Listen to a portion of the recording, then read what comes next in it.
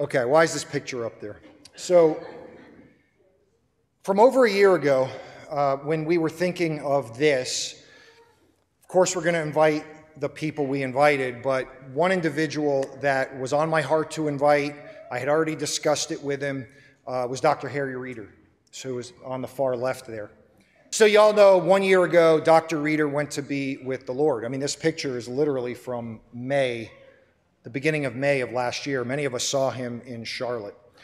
And so it's possible that this picture is one of the last conference pictures he had taken. So when I saw my good friend Ike Reeder a couple weeks ago, and I said, hey, you going to be in Charlotte? And because he's always in Charlotte. And he said, no, I'm not going to be in Charlotte anytime soon. I'm like, oh, okay. He said, why? I said, because we're celebrating our 75th anniversary. And if you were in town, I'd love to have had you with us. And he said, well, I'm coming. And I said, no, don't make a special trip. He goes, what, you don't want me? So, Ike, thank you for coming. Would you come up and say a few words for us? Thanks.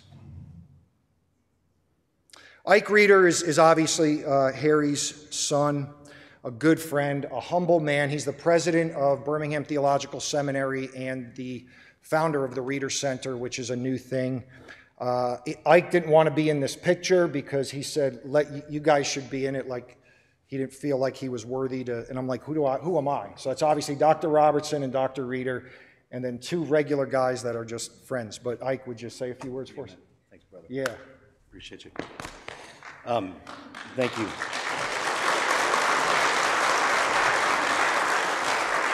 Thank you very much. It's a privilege to be here. What George didn't tell you is I really said, George, neither one of us should be in that picture. Let's get Harry Reeder and O. Palmer Robertson, and that'll get a bunch of likes on Facebook. But, you know, you and I in it, that's just... Glad they took that down thumb thing off there. No, it's a privilege to be with you all tonight. I've really enjoyed the last 5 years or so, George and I getting to know each other. And George, as you all know, is a student at BTS, finishing out his doctoral degree right now. You can pray for him. He's coming up on his dissertation as he just finished the end of his coursework. So whenever I get a phone call from George, I know it's, hey, do we really have to, kind of one of those.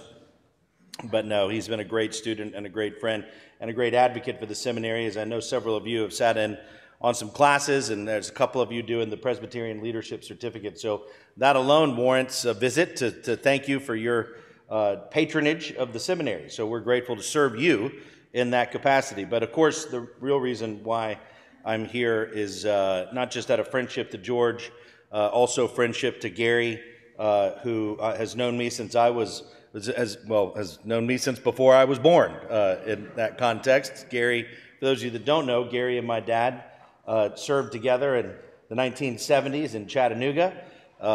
Gary and Dad charted much of the same path with one another and were friends and partners in ministry in a number of capacities and locations. Of course, as Kitty, I believe, was sharing earlier this afternoon and talking about as the church, as the joining and receiving between the PCA and the RPCES occurred in 1982, 83, whatever it was. And they were having conversations. They had a pastor come up and talk to them about what's next and sort of thing. And, well, that pastor was my father, who came up and talked about what comes next and here's how things go, because he had been given a charge by Briarwood Presbyterian Church to move to Charlotte, North Carolina, plant Christ Covenant Church, and help launch multiple presbyteries, because at that point in time, there was just one presbytery in the big giant center of North Carolina called Central Carolina Presbytery.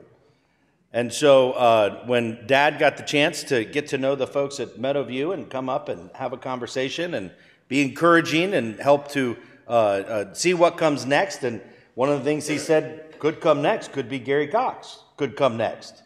And so he said, my good friend Gary would be a wonderful candidate for you to come next and see how the Lord might bless his ministry here among you. And I think we all know that we're sitting in some of the fruits of that blessing that came. But I got to then receive some of the fruits of that blessing as well, because during that time I was a young pup in Charlotte going up to high school, and in youth group with the Currens girls and other folks that many of whom have ended up here, and so it was a wonderful time. But after graduating from college, I was called to go to Vienna, Austria as a young man to be a teacher at an international Christian school and to go with Mission to the World. So, of course, the first thing you do is you go, hey, Dad, what churches should I send letters to that might support me as a missionary? Because I'm 22 and I don't know how to raise money. I mean, you know, Christ Covenant's going to give me money, but other than that, I don't know.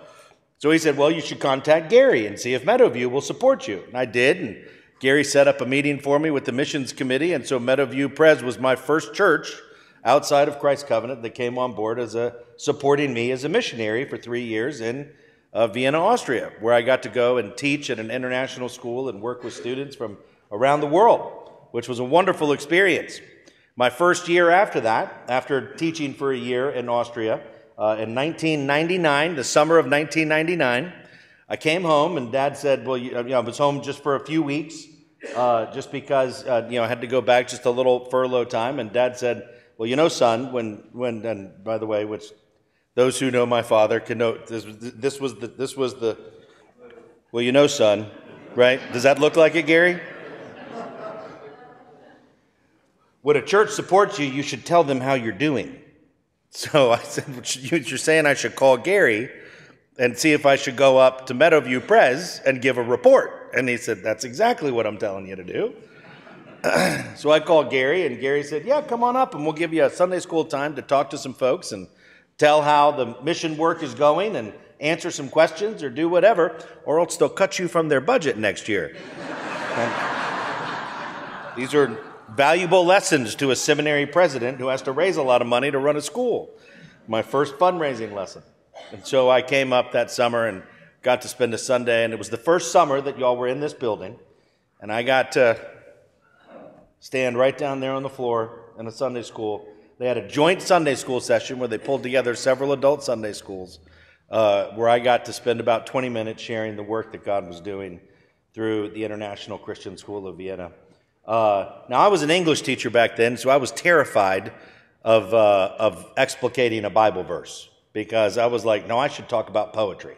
That's what I should be talking about. And Dad was like, no, you're going as a missionary. You're going to share the Bible with them. And that Sunday, I was sitting outside, had come up, was staying with Ron and Jennifer, at the time. And I sat there in my bedroom, and I said, I've got to share a Bible verse with them. And I said, and I don't have a verse to share. I don't know what to share. So I started flipping through, and I came upon a verse, and it was because the college, I went to Covenant College, and their college was that in all things Christ might be preeminent in Colossians chapter 1. And I was like, well, I can't use that one because everybody will know it's covenants, and it's Christ's covenants, and so that'll be too lame. So I read on down a little further and found Colossians 1:28. Him we proclaim, admonishing everyone and teaching everyone with all wisdom, that we might be found mature in Christ. And I said, that sounds good. It's got the all wisdom. I can say that's literature. I should teach from all wisdom. Now I know that's not what the verse means now.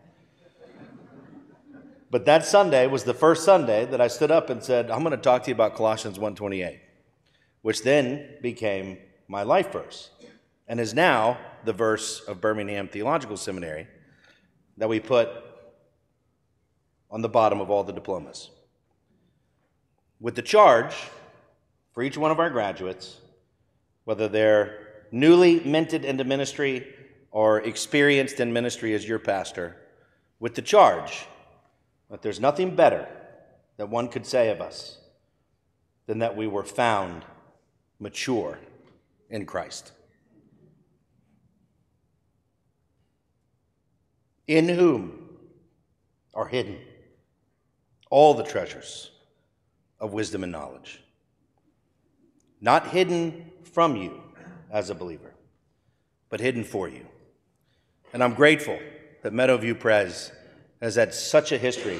You heard it from one of the founder young children that was sharing on the video, right? We got one of those Reformed pastors who started sharing with us the whole Bible, and we really started to grow. Because when you study the Bible, you see Christ.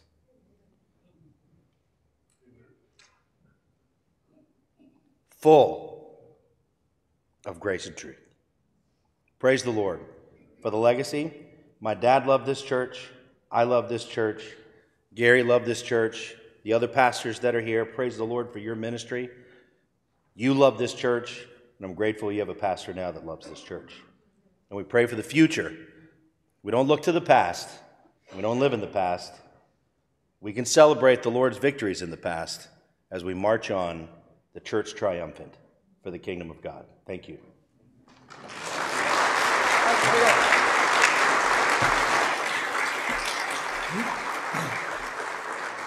Oh, goodness gracious, George. I wanted to give you that picture. Actually, there's another individual in it. But Yeah, thank you so much, brother. I think that's the last conference he did. That it was. Yeah. Yep, 2 weeks later. Okay. Thanks, brother. Appreciate you, man. Love you back. Yeah. All right. Okay.